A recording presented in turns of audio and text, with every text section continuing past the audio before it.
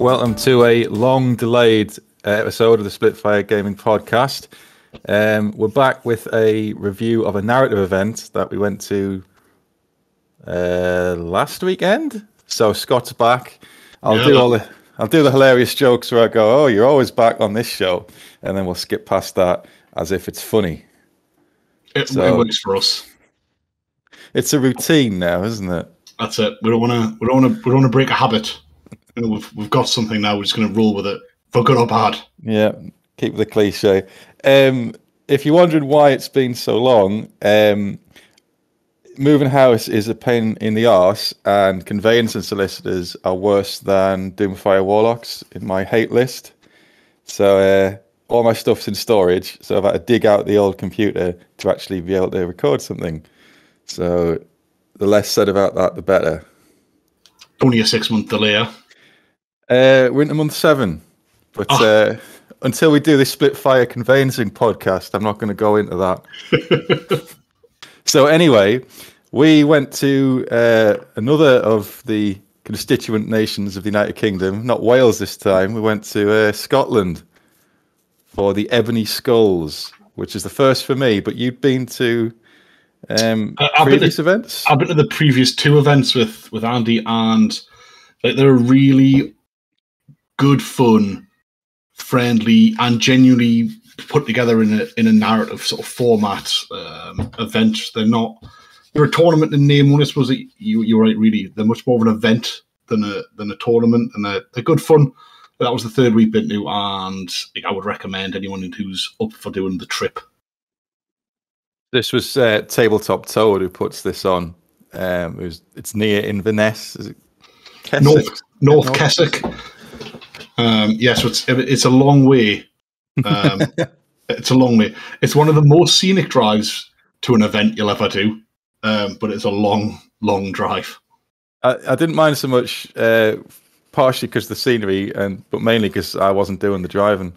So it was the journey back that was much more, a little more taxing, though, wasn't it? I got spicy. Yeah, that was interesting. After full day of 3 games. Getting up early, 3 games, and then a 5.5-hour journey home. I don't envy you for having to do that, but otherwise, coffee, so it was fine. Yeah, coffee. That's the deal. That's how cheap my time is. That's it. Never mind the petrol price. Just cheap cost of coffee. That'll do. That's it. So yes, it's a narrative event. You've done the previous one, but. Do they change the comp each time? Yeah. So the previous ones weren't linked. So the last one was a doubles event, and it was made doing like Swedish comp. It was really interesting. Time before that, truth be told, I can't remember if there was much of a comp at all. It was just 2,500 points. You could take a bound monster as well, which was wild.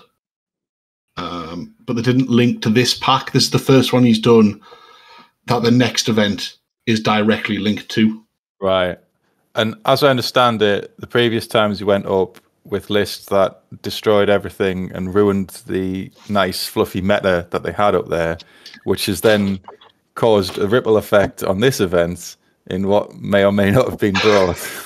I mean, it is safe to say the first time we went up,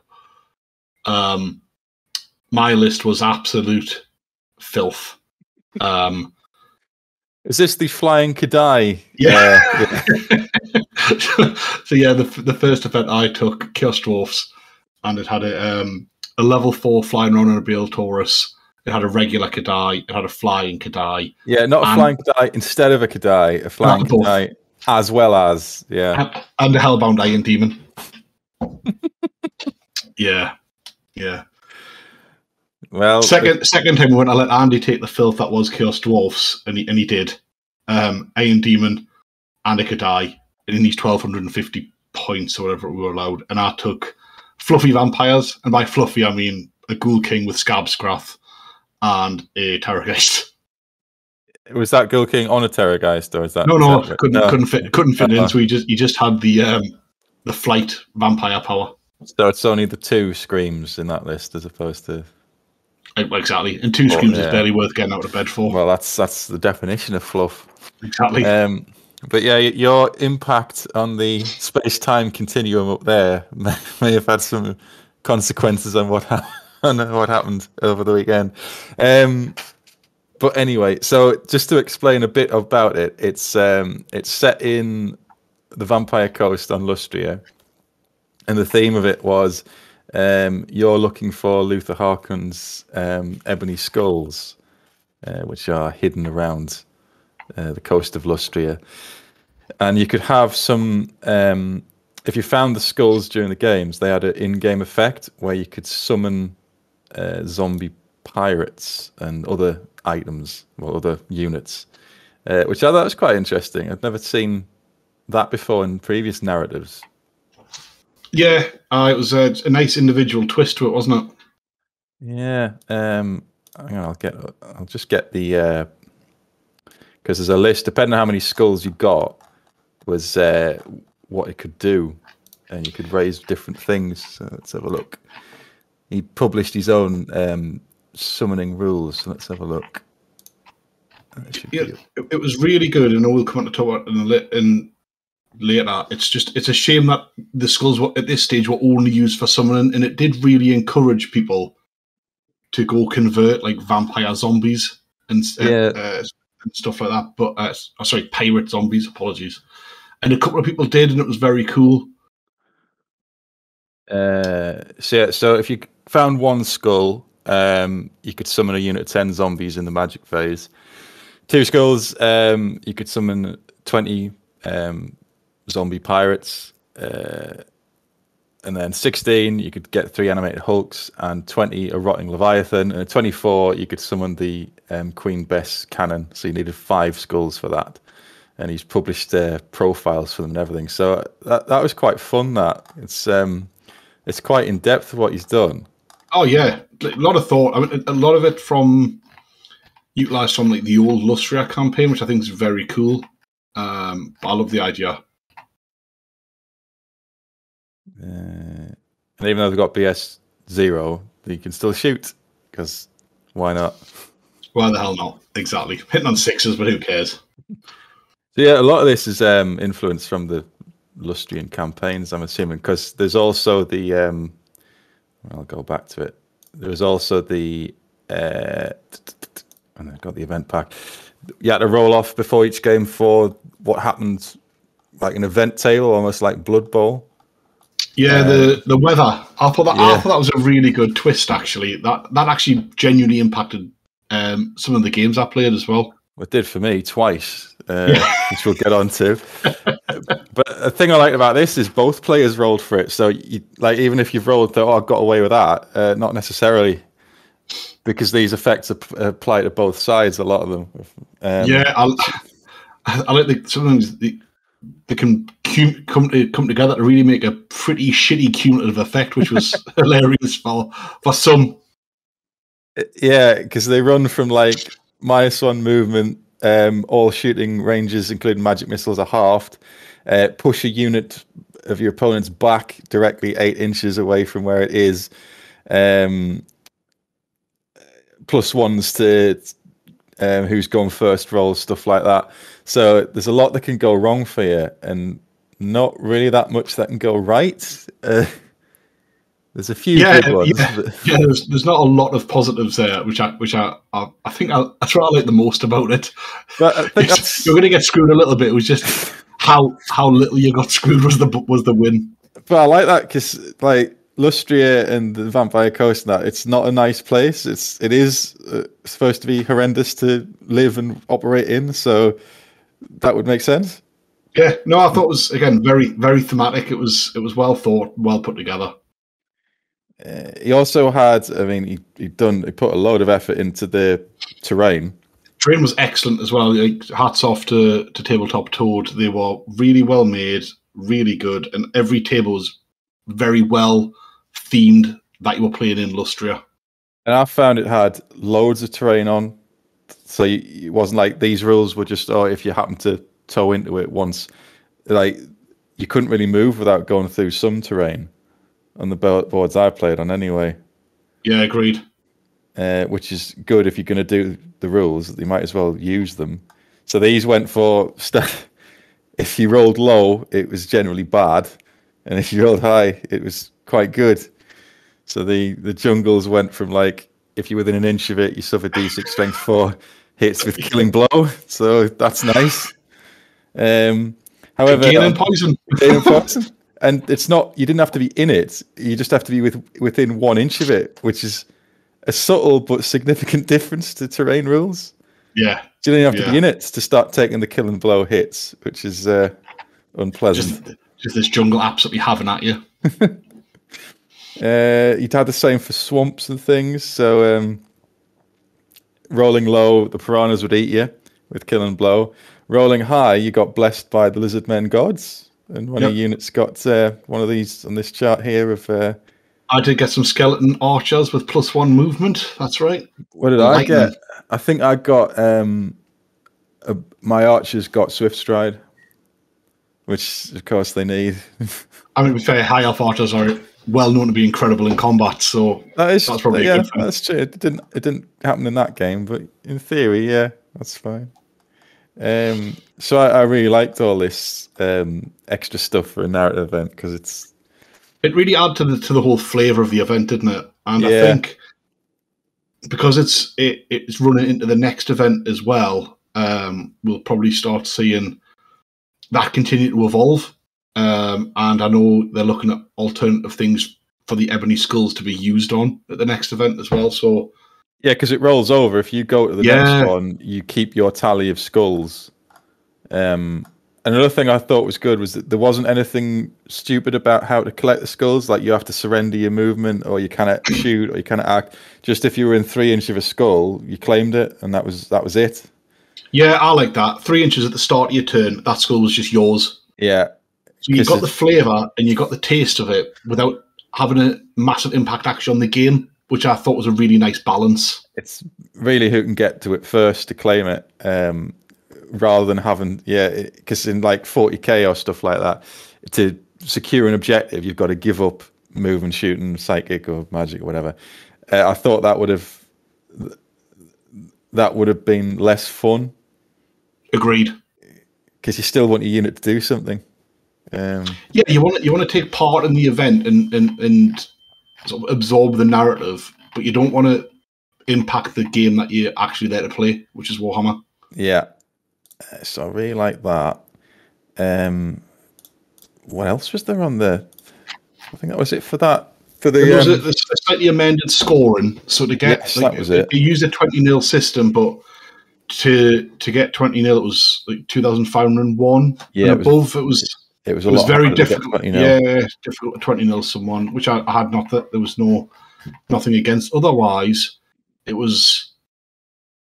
I think that was pretty much everything went through. That was non-standard. Otherwise, all the FAQs and the actual comp pack itself was in line with the Triple Crown comp pack, which I thought was very cool. The Tabletop Toad just used the Triple Crown guys comp system.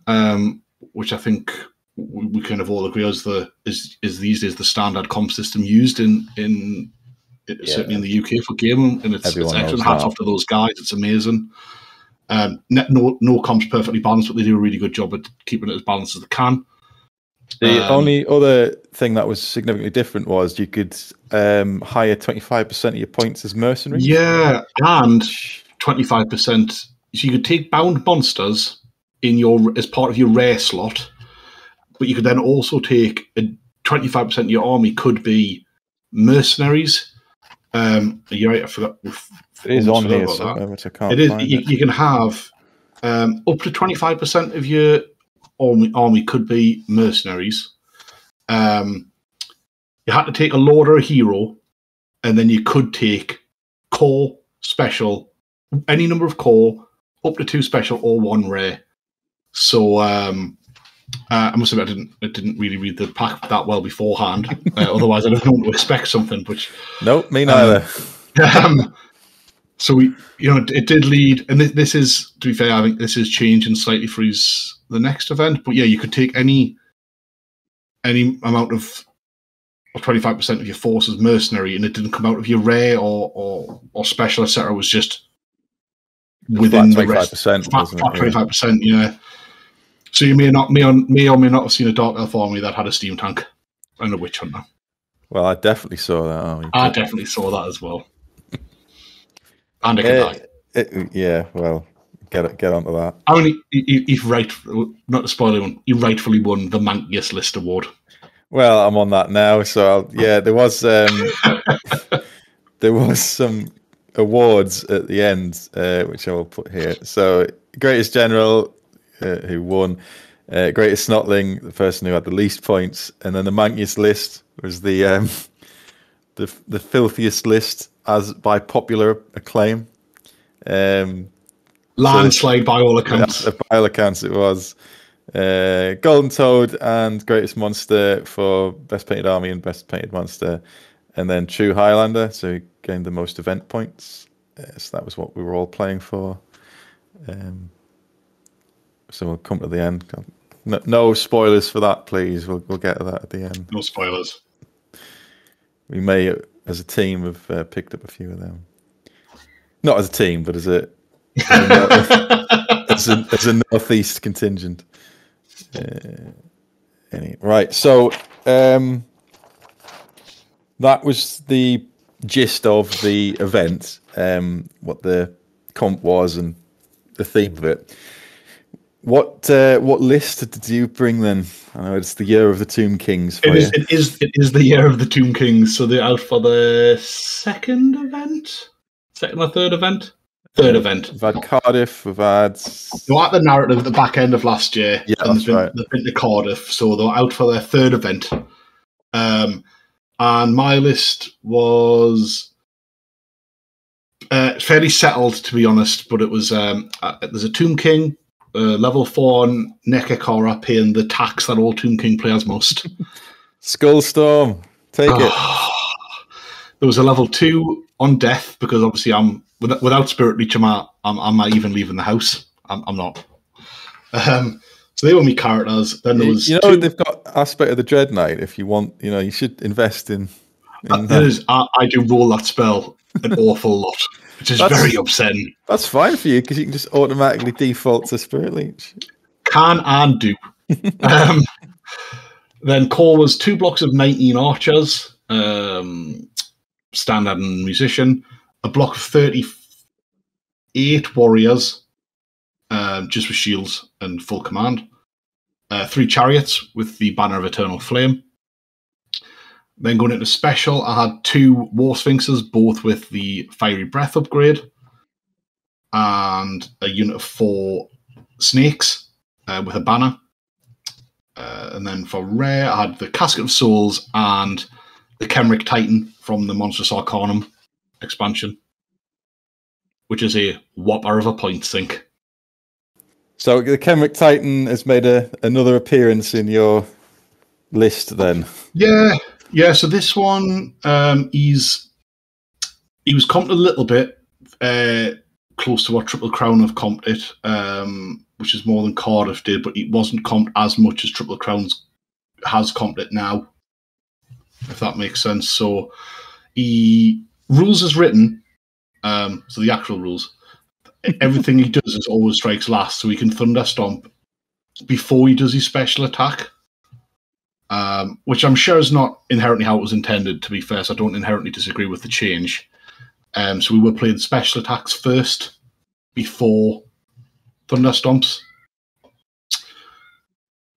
And that's all they'd comped in their pack. But in the Triple Crown pack, for future reference, they play that one of the rules from the Titan is that it can't be wounded by any attack strength 4 or below. But Triple Crown don't play that. So in this one, they were playing it that way? Yes, it wasn't in their comp to remove it, so they were playing that it couldn't be wounded by anything that was below strength 4. Right. Yeah, that's quite nasty. But I think we've discussed this before. Personally, I think I don't really like changing the rules from rules as written. So if you don't like what it does, I would say you can't take it as a whole rather than start amending the rules. But that's just me. No, I mean, again, you and I have chatted. I'm the same. If people don't like the rules for it, like the whole strength 4, whatever, I'd rather just ban it from the event rather than mess around with the rules personally. Because without the Titan, truth be told, I would have just taken a Hero Titan, probably a Colossus because I'm a fluffy guy, and a Scorpion. Would probably, maybe there's a few more warriors. So like the list wouldn't have drastically differed, but it would have played slightly differently. Yeah. But then I don't run tournaments, so my opinion is worthless. So I'll happily give an opinion, but it won't stop us attending or whinging about. Like I won't whinge too much because I still love attending tournaments, and I'll just not take things if I don't like it in their comp. So what was your overall comp score? +1. That's low, isn't it? That's well, the Titans are -3. Titans are -3. The Casket of Souls are -1. So there's a chunk of 4 minuses in there. But this has been your build for quite a while, isn't it? Yeah. To be honest, it's pretty much the build I took to Cardiff. Cardiff was extra points, so there was a few more things in there. But in reality, this is the list that I'll be playing for most of the year, to be honest, other than when I don't take the Titan. So it's one of 2 lists. So very settled. So you've got it fine-tuned now, then. That's probably a push, but yeah, let's say that. I know when we played that practice game, and I couldn't believe that Titan, it just wouldn't die. It's toughness 8, isn't it? So toughness 8, 10 wounds. So it's got a bounce spell that heals itself as well. Even White Lions can't wound it on the 6. And I mean, it does die to weight of attacks. Is the reality? It was archers, wasn't it? In the end, that killed it. Take its last wound off. It's always archers. Yeah, archers just they wound it the same as a White Lion does. So it is like the thing about those big monsters and things like that is it doesn't really matter how effective they are. For me, it's like I'm now concentrating on that. What am I going to do about that? To the point where you start to focus entirely on that and forget about the rest of the army. To be honest, that is one of the things that like the Titans in the list for. It's a psychological thing as well as yeah, it is. And a lot of the time, it doesn't actually do a lot. It's just there to absorb a lot of focus while the rest of the army does stuff. Yeah. And with the 2 Sphinxes, I've got 3 toughness 8 beasts. Well, that's another thing because that's a potential. Is it 4d6 total thunder stomps you can be doing? If I get them all into combat, yeah, it'd be 2d6 strength 8 and 2d6 strength 5 thunderstomps. Horrendous. Because they're toughness. Are they toughness 8 as well? Yeah, toughness 8. Strength 5, toughness 8. So only 5 wounds each on them, though. Oh, is that all? That's all. Yeah, they're not going to really. I suppose they've got 5 up, haven't they? But the Titan's got a 3 up. Yeah, the Titan actually comes with a solid armor save. Yeah, nasty that for a +1 as well. But yeah, I think it's a pretty solid list overall. Well, I had a bit of a palaver with lists for this because originally I was going to take Kairos as a mono Zinch list, and I painted 50 pink horrors and 4 heralds, and then I ran out of time to paint Kairos and the 2 soul grinders, so that went on the back burner because this was supposed to be the year of demons. Because I was supposed to be, I don't know, I've not mentioned this, but I was supposed to be moving house by now. So painting has been quite haphazard. So that I ran out of time to do that. So I thought, right, we'll do a high elf list then, but we'll do something different. I'll do a death mage on a moon dragon and see how he goes. Then I had a practice game with him where he got into the side of a unit of temple guard with Phoenix Guard in the front and managed to cast Purple Sun. Thought this is brilliant. The game's sewn up now. Don't need to worry about anything here. And then he misfired for the Purple Sun and rolled a 6 and killed himself. And as much as I love this game, when you just feel like that's a bit too much. Like I actually want to flip the table at this point. So if there was like a twitch in my eye when I was playing Chris, if I started to like convulse, that's why, because everything had lined up fine except for actually getting him to send the vortex in the right direction. So Strong. yeah, so I lost the plot with that, and I thought, nah, to hell with it. I'll go back to me Cardiff build, which is Archmage, level 4 Archmage on Shadow, Sea Helm BSB with the the mage. I don't need to say this, but he comes with the Book of Hoeth and Talisman of Preservation. Standard. So Lord Sea Helm with the Armor of Calidor, the Handmaiden, the Ever Queen with the Reaver Bow and the Potion of Strength, which is, I think, one of the best combinations in the book. The top one is Book of Hoeth and Talisman of Preservation, but next is a strong showing. 30 archers, 30 spearmen, 39 Phoenix Guard, 5 Shadow Warriors, 2 bolt throwers, 2 Great Eagles, and 20 Sisters of Avalon, which came out. I really like this list that you put together, to be honest. I think it's just it's nice. Yeah, that's what I mean. I think it's just a cool list. It's the only thing it can't really deal with is extremely high toughness, unless you're all Pit of Shades.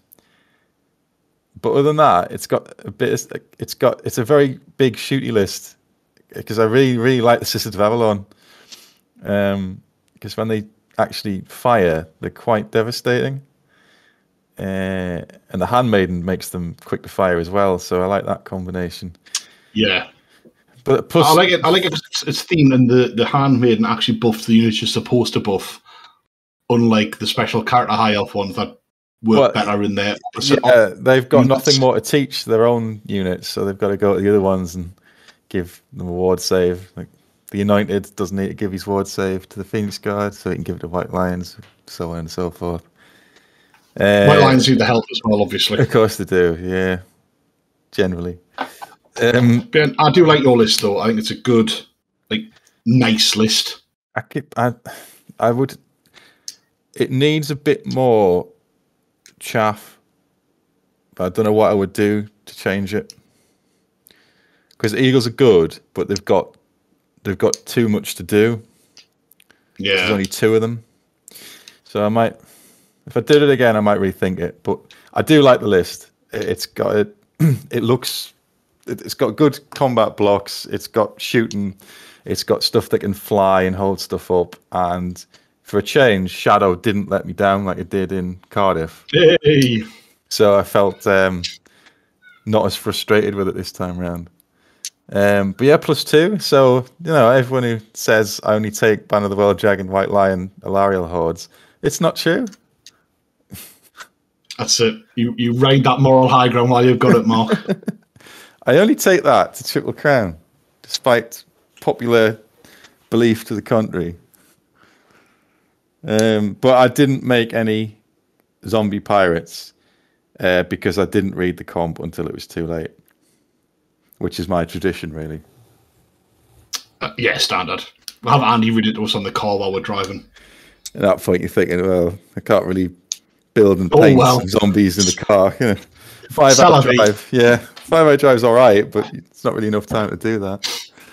Yeah, that was my list. That was the saga of going through. So I've now got a mostly painted demon army, a 70% painted death mage on dragon model, which I never used. So they're just cluttering up the limited space I've got now before I move house.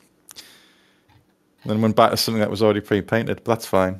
You will use it though. Yeah, I did enjoy using them, and I'll be using them at another narrative event later in the year. The Dragon Mage. Well, no, the Death Mage. Dragon Mage is something different. But yeah, that was my list. Familiar. I'd used it at least 5 times before at Cardiff, so I sort of knew what it did. And then we went on to the 3 games. So there's only one day. So there's only 3 games rather than the 2-day event with 5. And they were all the 3 different scenarios. So I think, have you got the scenarios? Because I couldn't find them. So scenario 1, standard deployment, and you got bonus victory points based on how many of your troops were across the board. So you imagine that the table was cut into sort of 4 sections. To get out of your own deployment zone, you got 50 points, 50 VPs for every unit. If you got across the halfway line, 100 victory points per unit. And if you got a unit into the opponent's deployment zone, you got 200 victory points. And it was a standard 6-game turn, alternate deployment. So again, didn't differ massively, but enough to make you want to play the scenario. Yeah, well, we'll get on to that. So how did you do in game 1? Game 1, I was playing Chris and his warriors, and it's an Archeon on foot list. It was a fun list, to be fair. You had Archeon, Festus, and a BSB and a big block of Nurgle warriors. Otherwise, there was a Hell Cannon, some Marauders, a couple of units of dogs.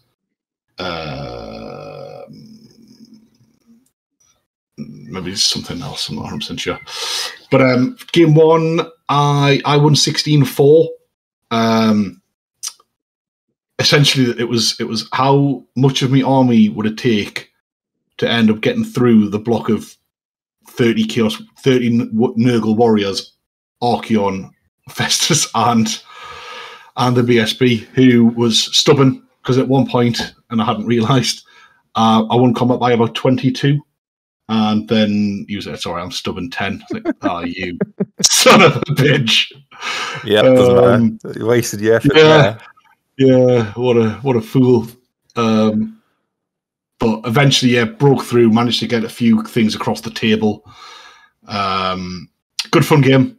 It was quite brutal. I think by the end of the game, the only things left alive were the Kenrick Titan, the Casket of Souls, the Chariot unit, and a block of archers with the Hierophant in.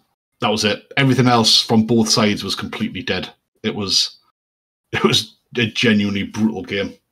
Was that the one where all that was left on the other side was the Hell Cannon, or is that another one? Oh no, I killed the Hell Cannon. I killed the Hell Cannon. Yeah. I think I came over at one point and there's just like, where's both armies gone? Oh yeah, it was wild. It got in after that. After I won by 22 points, 22, and then he was stubborn. Archeon then proceeded to turn around and slap one of the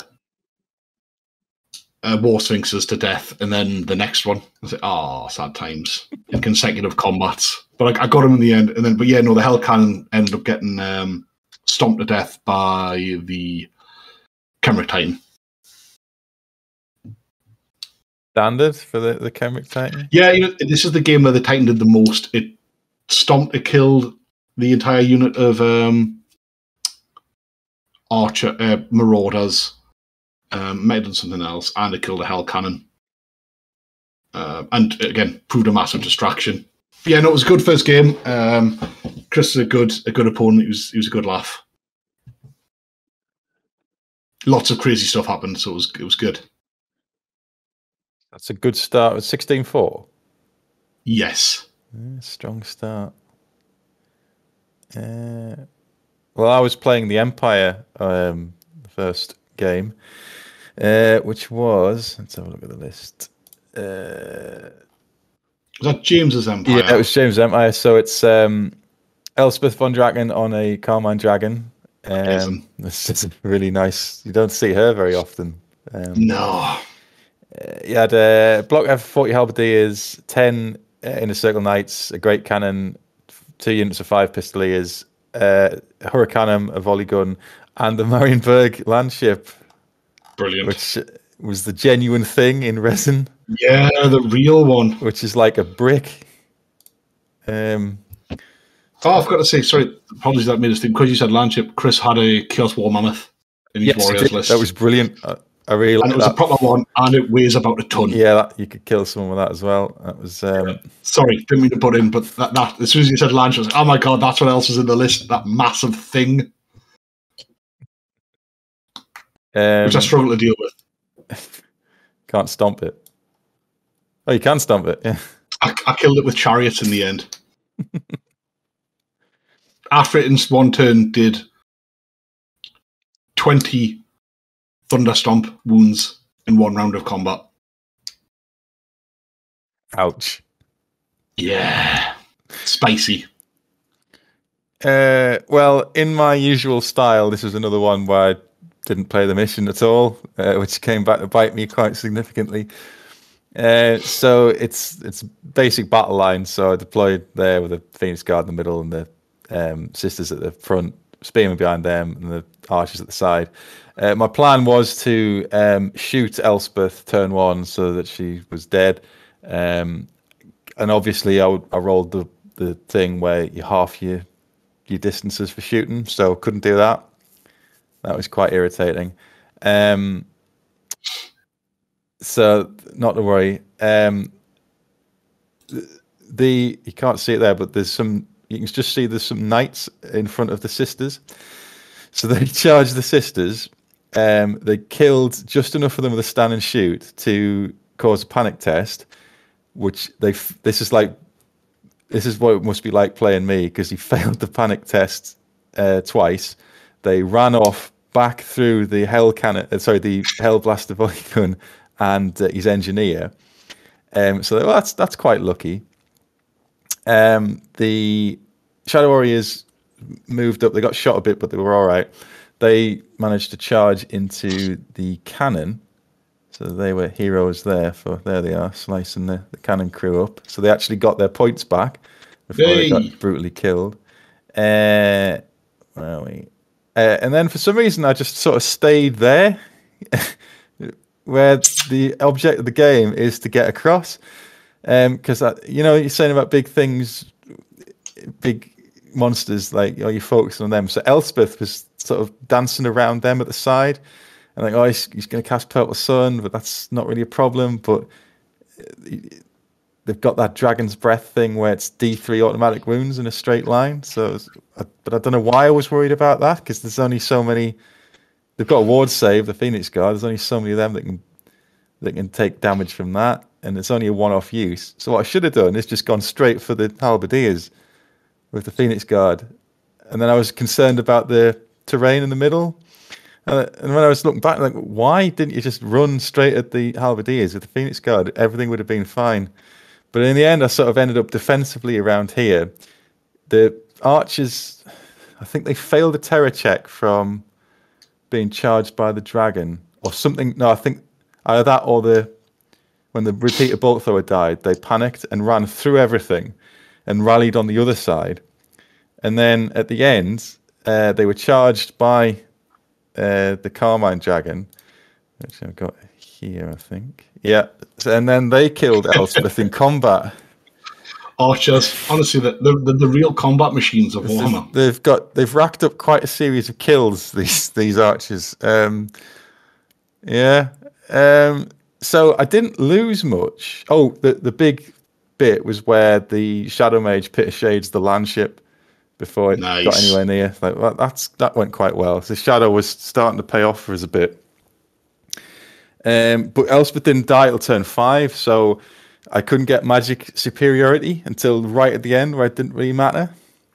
So I think if I'd played the mission, he had about 4 units or 3 or 4 units in my deployment zone by the end, because he had his fast cavalry. He split his character out of the. He split his beast mage out of the halberdier unit. So by the end, he racked up a load of points on the mission objectives, even though I hadn't really lost anything. So by the time, so once again, not playing the mission massively cost you, then, yeah. I realised in turn 5, like, there's a mission here I should be playing, because I think, I was quite ahead on points, but then they just all ratcheted back down because he had loads of mission points, so it ended up as a 10-10 draw, which is all my fault. Not playing the mission. The same thing that happened in the original narrative I went to. I really needed a tattoo. Play the fucking mission on my hand. I'll come up to you at the start of an event next time and just sort of like screenplay the mission in your face. Yeah, so that was it was a good game. It was a really nice guy to play. And the landship and Carmine Dragon, all that were brilliant. And he'd sculpted, very cool. He'd put the effort in and actually sculpted built the pirates and the. He had everything. He had the full lot. Yeah, he had the Queen's best cannon. He had this. He had the Hulks, didn't he? Yeah, Everything. The rotting Leviathan thing. So he'd gone all out for it. He really embraced the whole idea behind the narrative, hadn't he? He clearly hadn't just read the comp on the way up. Amateur. Yeah, that's how you do it. But yeah, fully deserved because. He played the game, he played the mission, and I didn't. So even though I was ahead on what I'd killed, because I think all I lost was a couple of bolt throwers. The archers ended up dying. They got ran down by a crazy, frenzied Carmine Dragon after Monster reacted. Strong. A couple of Shadow Warriors. It wasn't much. Most of the army was intact. But he equalised the score by playing the mission. Which is a lesson to you all. Damn him. So that was a 10-10, which, I couldn't complain about it because it's entirely my fault. Like, realising in turn 5, hang on, you're supposed to get to the other side. And I thought, I'll try to catapult the Phoenix Guard. I thought I charged into, I forget what it was. It might have been Pistoliers or something low points wise. I'll charge. Oh, it was his archer. Detachment. And I thought I'll see if I can overrun and see how far I can get with them. See if it might, if you roll spike high dice, you might get to the middle ground. They managed to get out of their deployment zone, so they got 50 points. The hero eagle, which was shot loads by the Pistoliers and stuff, with 1 wound left, he charged the rear of the Hurricanum and killed it. Ran it down. And then into the back of the halberdiers, which pinned them for a bit. So if I'd done that earlier or got the Phoenix Guard forward, I maybe could have dealt with them, but it just didn't. Play the mission. That's the lesson. Play the mission. But anyway, 10-10. It was a fun game. Nice to play against the landship. Nice to play against. Oh, yeah. As you don't see very often. And the Carmine Dragon's stunning. So. Yeah, it's a beaut, isn't it? Yeah. So there, that was that one. And then, I've added just for the skulls were quite literally just in bits of scenery around the table. Yeah, which stayed in place like all event, and you could pick them up across. They were just the tiny Citadel skulls. It's really hard to see. They were finding them actually was challenging, both for your units and for yourself. I think I only got one. Because again, I wasn't playing the mission. I think I got 2 in game. I can't remember. I know how many I came out with at the end of the event, but I can't remember how them went games 1 and 2. I think I got 3. No, we got 3. I got in game 1. He did manage to. He got 2 or 3, and he did manage to summon some pirate gunners. Quality. I'm glad he got to use them. Yeah. Because they went straight in front of the Phoenix Guard and died, but it doesn't matter because they're not worth any points. So they just held the Phoenix Guard up. That's all that matters. So that was in the spirit of it. So then game 2 was sort of corner to corner deployment, but still 24 inches apart on a diagonal. And then again, the mission of this one was that you were looking for artifacts around the table. So the table was then split into 6 sections. And for every 2-foot sections, wasn't it? Yeah, for every section you controlled, you gained 100 victory points at the end of the game. And to control it, you just had to have a unit in, but a core unit would trump a rare or a special, for example. So if you both had a core unit in, nobody got it. If one of you had a special or a rare in and the other person had a core unit in, the core unit could claim it. It wasn't contested. It was only contested by core units. Yeah, this is because this is an interesting one. Do you go and concentrate your stuff to try to beat the other army, or do you spread your stuff out to try and claim the victory points? Yeah. Yeah, it was a different one, this one. I liked it, though. Yeah, I thought, again, once again, I liked the thought behind it, and it wasn't too intrusive to just the game itself, if that makes sense. It was just a nice add-on to the game. Because you could choose to ignore it if you thought there's going to be more points in destroying big, expensive units. Yeah. Or you could scatter, like avoidance, and just try and keep hold of as many sections as you could. So my opponent for game 2 was Liam, who you played in game 3. Yeah. And we've already spoiled this one as far as awards go, but Liam won the Mankiest List Award. And for the benefit of everyone, I'll read through his list. You'll see why. You will see why. So it had Marathi. It then had a Death Hag BSB on a cauldron. It won't be surprised to find out that she was in a block of 27 witches with the Razor standard. You then had a Master and a Dark Peg with a 1-up stave standard. A unit of 5 Dark Riders, a unit of 20 Dread Spears to round out the core along with the Witch Elves, a Cold One Chariot, and a Repeater Bolt Thrower. And then of his own rare 5 Warlocks, which no filthy Dark Elf player ever leaves without. Then this is where things get really spicy. He also then had Mercenaries, and by Mercenaries I mean he had a Witch Hunter and then a Steam Tank. And then from the monstrous, the Scrolls of Binding, he also had a Kadai Destroyer. So it was a filthy Dark Elf list with Marathi, a Witch Elf, and a Witch Elf Horde, and Doomfire Warlocks, plus a Steam Tank, plus a Kadai Destroyer.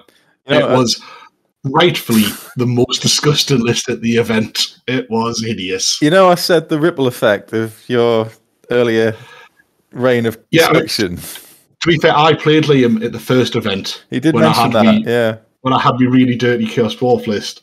And he did take pride in pointing at the Kadai and say, "This is only here because of you." Okay. I didn't have a lot to say about it. It was fair. But I mean, it was an absolutely disgusting list. A Steam Tank, a Kadai, a Witch Elf Horde, Brolocks, and Marathi. Come on, people. Come on.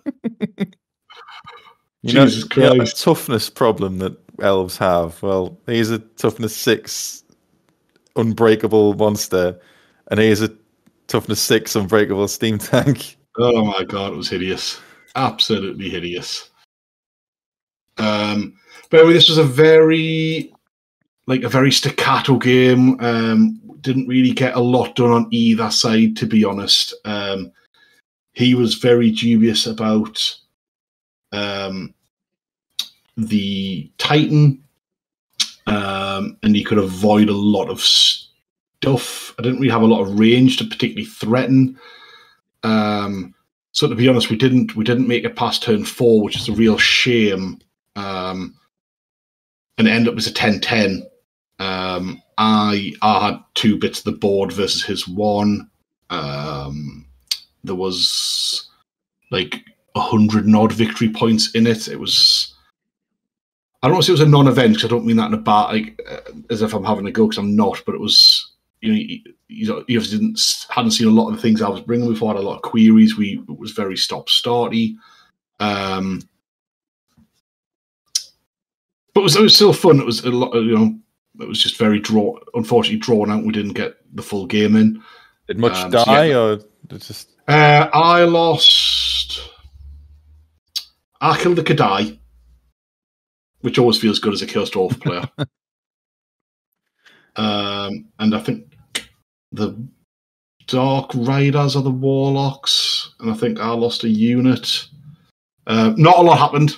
To be brutally honest, I took 785 VPs and he took 640. It was really close. A really close, really low scoring. But this game prevented us from beating Andy's scoring points. More on that later. But no, it was a close game. Not a lot happened really to talk about. And I walked away with a 10-10. Sometimes happens, doesn't it? It does. Yeah, it does. Like, these things do happen. Well, my game 2 was against the Lizard Men, which was Rebecca's. Yeah, so she had Slan Mage Priest who won in Deliberations, Gorok, everybody likes him. Love him. Saurus Cowboy, Skink Chief on a Pterodon, and then a block of 30 Saurus Warriors, a Skink Cohort. I like them. You don't see them very often. 10 Skink Skirmishers, Chameleon Skinks, a Steg, Unit Temple Guard, and an Ancient Steg. Razordons, who I've never seen before. You never see them. And 1 Salamander. I think Rebecca said she'd only played twice before. Cool. I think she's just getting into it, which is really good to see. Yeah. It's always nice to see new people taking up the game. So similar, we only got 4 turns in, but that's fine because it's like if you've only played 2 games before, it's going to take longer, which is fine. So we have to go because. Yeah, look, we play a dead game, so that when you do come across people who are just getting into it, it's really lovely to actually be able to help them get into the scene a bit more, especially an event like this where it's narrative, it's all about the fun of the game. So it's really nice to help someone along getting into it. Yeah, I'd rather than because it's not very encouraging if you're getting no one's helping you and you're not sure what things do and stuff like that. And I don't mind because something happens in the game where that's how it's set up anyway. So I just lined up. It was the sort of meeting engagement deployment. Yeah. So I lined up Phoenix Guard. There's nothing really unique or clever about that. She had the Saurus in the front, flanked by the 2 Stegs, and then the Temple Guard and the Slan at the back. The Razordons went off on one side, the Skinks were on the other side, and the Salamander was with them. She openly said, "Look, I'm playing fully narrative. My objective is to get my personal objective is to get as many skulls as possible, and that's what I'm playing for." That's great. That's what it's. That's the narrative event. So great. So she went up with a Skink dude, vanguarded, claimed some skulls. I think she got. There's 5 on the table. I think she got 3 of them. Bit cage on movement, moved up a tiny bit. Razordons went round the side to try and shoot one of the eagles. And then my spearman moved up and got charged by the Razordons and the Steg. Now you'll notice Occam's Mind Razor is here. So she declared this charge. So I said, "Are you absolutely sure you want to do this? Because they're now strength 9. And if they don't fluff, they'll probably blend everything here."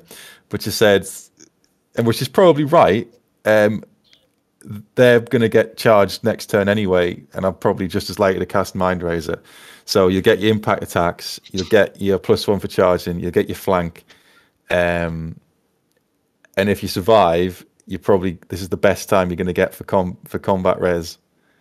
Which is fair enough. I made sure to point out what the spell does and what it would mean, because it's not fair to but afterwards you've done it now. So yeah, did you know there was a strength 9? They're now strength 9. Yeah, no, for sure. Like, you did the right thing. Yeah, so I didn't want to do any daft, not unsportsmanlike conduct. I didn't want to do anything like that with someone who's new to the game. You did yourself proud by playing the game the right way, Mark. Even as a high elf. Even as a high elf, correct. So I think they lost a few, but as expected, the Spearmen with Mind Razor are just phenomenal. They killed the Steg, and the Salamanders fled, the Razordons fled. And they chased after them and ran them down. So that's what, you were saying, table quarters. Do you go for the table quarters, or do you go for killing points. So the spearmen were like just on the border after the overrun of two table sections. Mm-hmm. So I didn't know whether to leave them where they were and claim that, or bring them round and try and get some points off the unit. And I've sort of worked out a bit that if I could destroy the unit, it's probably worth more than holding the table section. Yeah. So they came round. The Phoenix Guard charged, and the Spearmen charged into the first unit of Saurus. They had the Withering on them. Again, Shadow Magic really came into it in this, so they're toughness 2 at this point. And the Phoenix Guard just went straight through them. Then in the next turn, I think this is turn 3 or 4, they got charged by the Temple Guard. I don't know if I've got a picture of that, actually. Possibly not. No, that's the last one of it. So anyway, so they got charged by the Temple Guard. We ran out of time. They lost combat, but the Phoenix Guard got charged by the Temple Guard, the Cowboy, and the remaining Steg.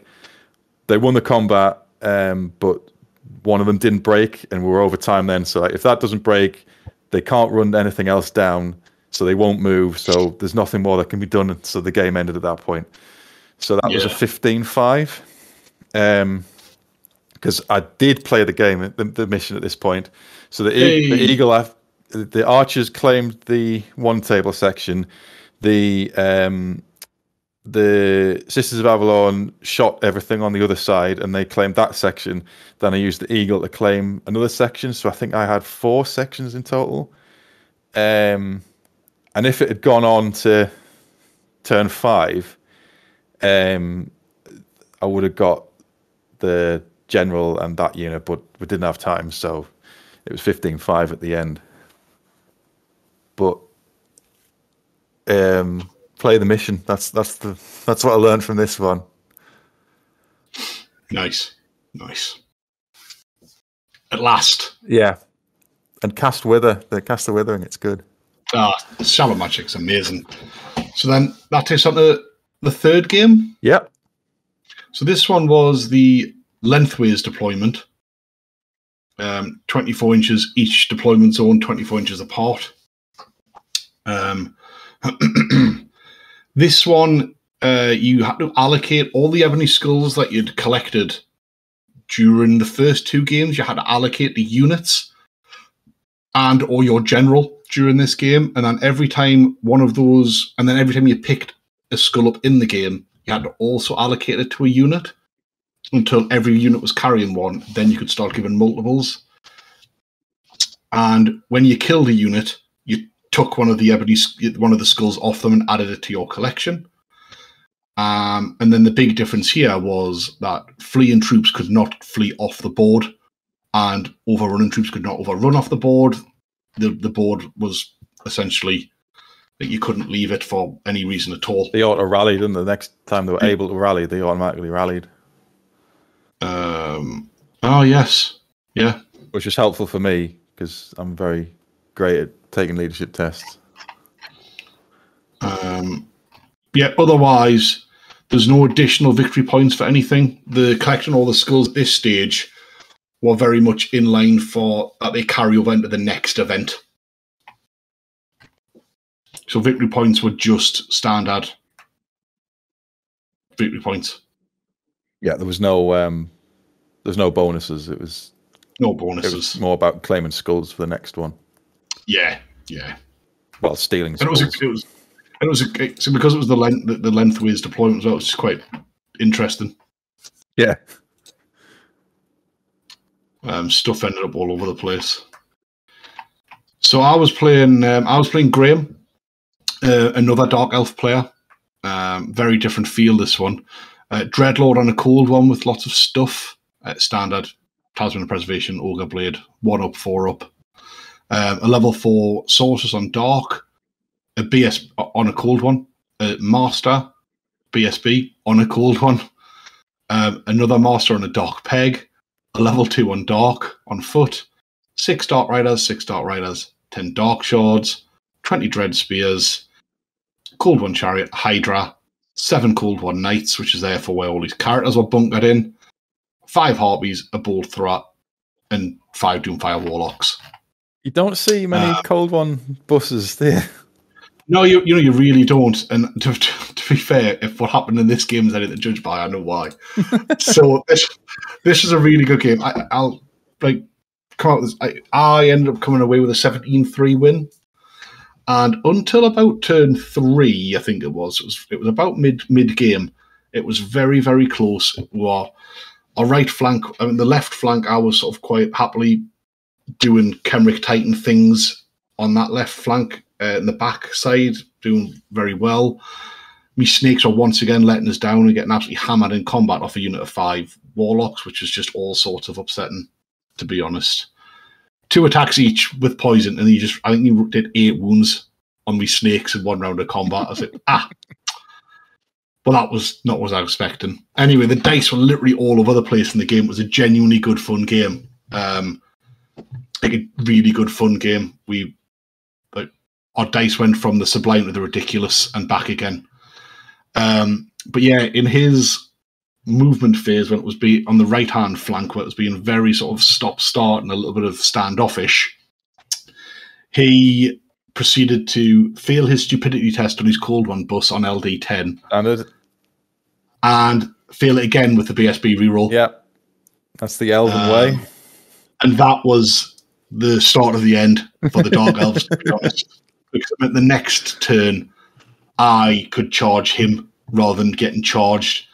And even though only one of my units made it in, it was my chariots. And would you believe they made it into the flank? And although I did a few ones on impact hits, I ended up pinning him in combat because you could only get like 2 people into it. And even though it was his lord, he's only got 4 attacks, 5 of whatever attacks he's got. He was only doing a couple of wounds a turn. So because I had a flank and a banner, like I was essentially just staying there until eventually I got I think me skeleton bus got in there as well, and I ground him away on rank bonus and broke him and ran him down. I think at the end of the game there was 1 warlock left holding their points, disgusting animals. He's level 2 sorceress. And I think some dark knights, and I'd lost a unit of archers, me snakes, and I think that was it. But it was a good game. Really, really pivoted in a big way when he failed those back-to-back stupidity tests. That's painful. It was massive. It was a big swing in the game, to be honest.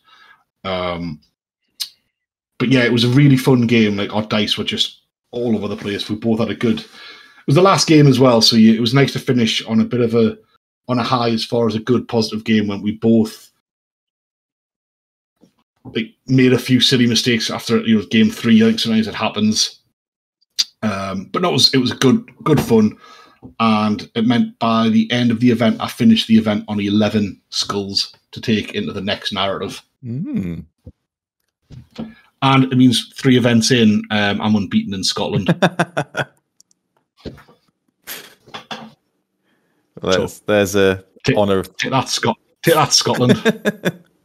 Even after introducing them to filth, he's still unbeaten.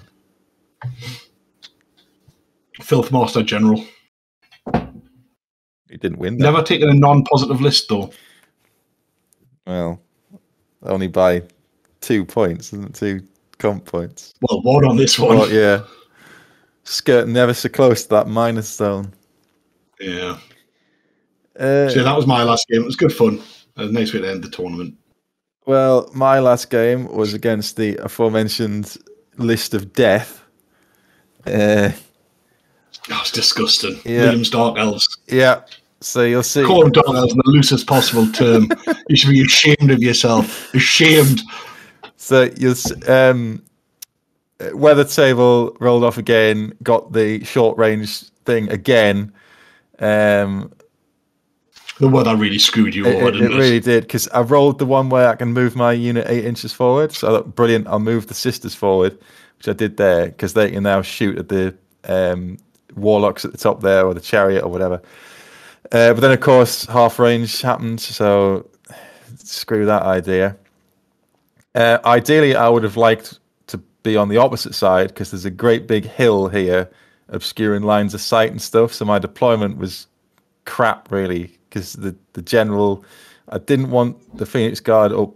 I wanted them, because that's where all the points are, so I wanted them as far back as possible, because I didn't fancy, until I can shoot them witches down a bit, or think of something to deal with the steam tank in Kadai, of course. I just wanted them away until I could think of something to do with them.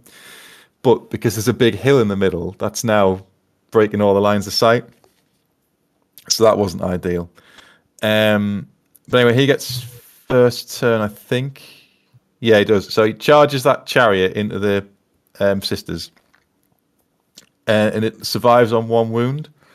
And that combat just lasts forever. It lasts for about 4 or 5 turns. They can't hit and they can't wound. But because they're still steadfast, they don't break. So that chariot is doing about 2 or 3 kills a turn, but they're still steadfast, so they're not going anywhere. So I can't put the spearmen in to help, because there's no way for them to go. So that was annoying. So anyway, everything comes forward. The warlocks sort of get in the middle by the bolt thrower. They destroy that with Doombolt. Shocker. As you do. So I think the steam tank and the Gadai come up on my left side. So I just think, well, let's see if Shadow Magic can help you here. So I run the archers into the steam tank and get Mind Razor off on them. They bring it down to 1 wound. Destroy it in his turn, I think, and turn around. So the Eagle's there, he's blocking the Kadai. So this is just a massive delaying action. I cast Miasma and get a 3 for movement on the Witch Star twice, I think. So that's slowed down. So I'm basically just like trying to snipe some points off the side and delay that for as long as possible. So I kill the steam tank, hold them up. The Kadai kills the Eagle. He'll be stunned to here. Shocked. The Kadai, right? So Marathi keeps going to either side of the Phoenix Guard and casts Black Horror, and phenomenally, I think in 2 big casts, I think I lose 10 Phoenix Guards because of the Syrian is just looking over them at this point. So the amount of 4-ups I made on there is phenomenal, because I think these play it. Well, the card says you take a ward save against it. Indeed. So playing with rules as written. So they managed to survive that. You can't see it, but the Witch Star is about just behind the Kadai. I assume the Spearmen didn't do as well with the Kadai as they did with the steam tank. The Kadai's in that unit. The Spearmen ended up fighting their equivalents, and you know, when you I cast, they somehow lost the combat, even though they're fighting in more ranks.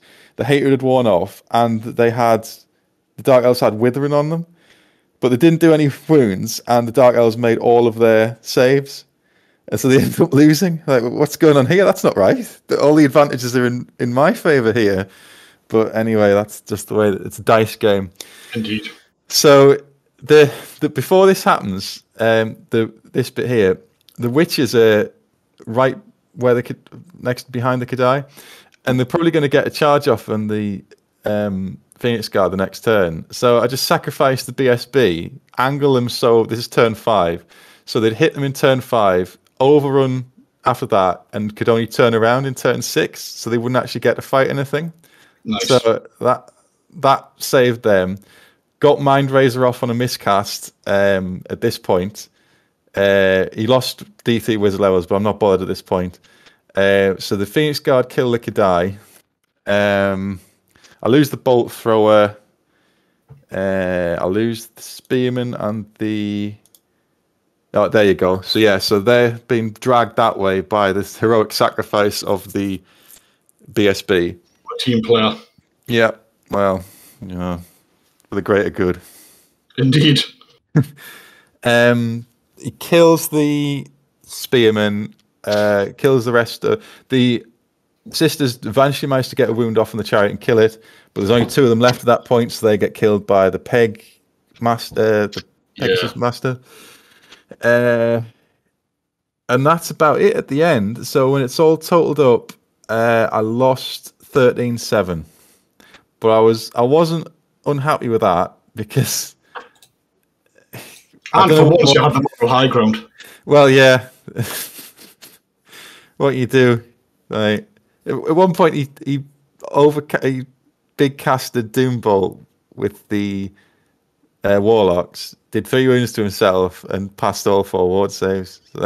So you miscast, got 4d6 strength 5 hits off, and nothing bad has happened at all, and you can still cast. So Standard. Yeah, but I'm not really complaining. It's a dice game. Yeah, I got some clutch casts off with Mind Razor with a miscast just exactly when I needed it to be able to kill the Kadai. So I can't really complain about that. I sacrificed the archers into the side of the witches at one point, again just to slow them down, and because then they had to overrun. I hit them in the side, so they had to overrun towards the long side of the board, away from the Phoenix Guard and the rest of the stuff. So that saved me a turn for them to turn around and come back. So it was almost like a delaying game and see what points I could chip off. I tried to shoot Marathi, she's down to a wound there, I think, or 2 wounds. But the bolt thought it was I got it down to 1 wound when I played it as well. Yeah, it's just taking that last one. It's actually quite hard to, without the weight of fire from the archers who were dead. It's hard to do. But yeah, 13-7 at the end. Quite happy with that. I thought I'd just be like curb stomped by a Kadai, Steam Tank, and a Witch Star, backed up by some Doomfire Warlocks and Marathi Blast and everything. So draw, win, loss, a perfectly average standard performance in that regard. Yeah.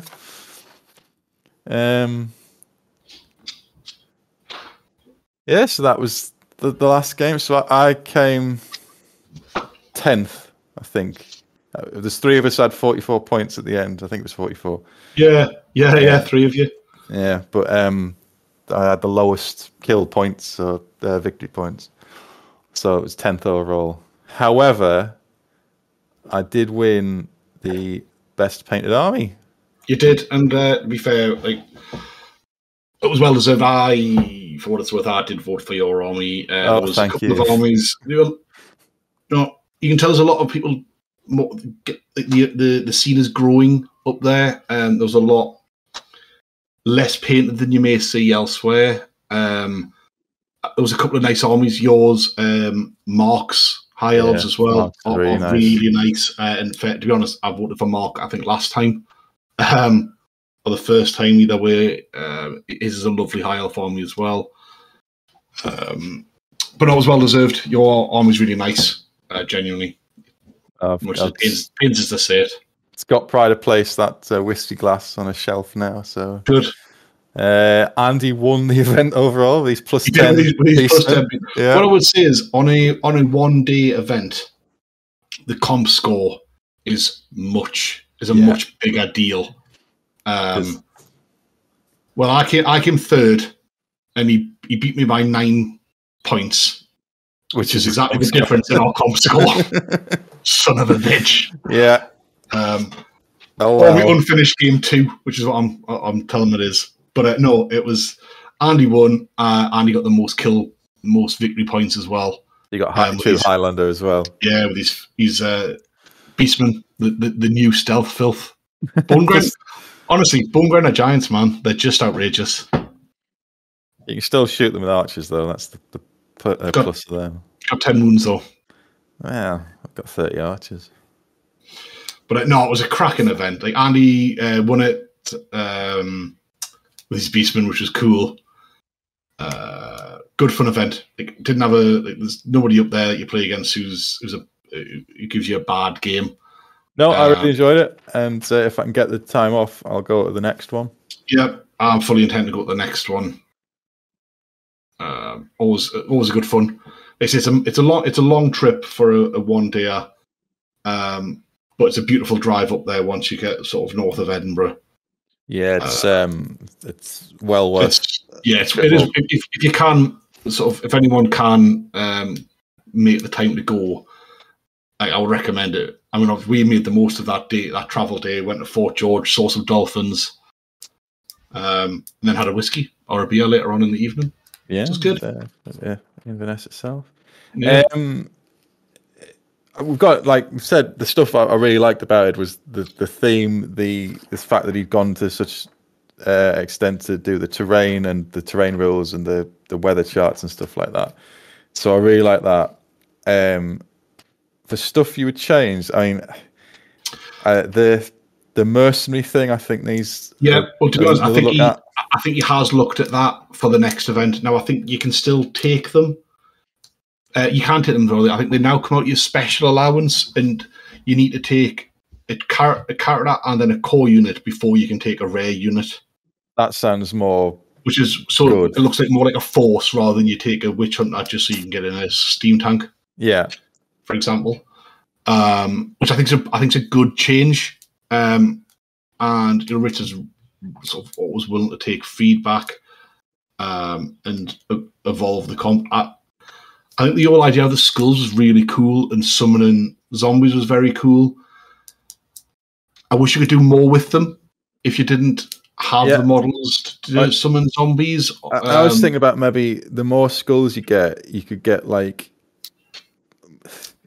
if you get 5 skulls, you can give a unit frenzy or magic resistance. Or I'm not. To be fair though, I know he is using that. Like, they are doing something more with them for the next event, is my understanding. But how many skulls did you finish on? I finished on 4. I finished on 11. You got slightly more than me then. So they better have something cool next time, because I've been stockpiling those bad boys. You can irresistibly cast any top level spell, which is sacrificing 7 skulls. Constantly cast Purple Sun. Skull Storm. It's Skull Storm, yeah. But it's how you balance it, because you want to reward people who are putting in the effort to 100%. model it. Yeah. Rather than just saying, oh yeah, you can convert your skulls into, you give them a unit stubborn or it causes fear. I think it's a tough balance with it. And it was nice that the were used to just genuinely encourage people to like convert some models and get into the theme of it.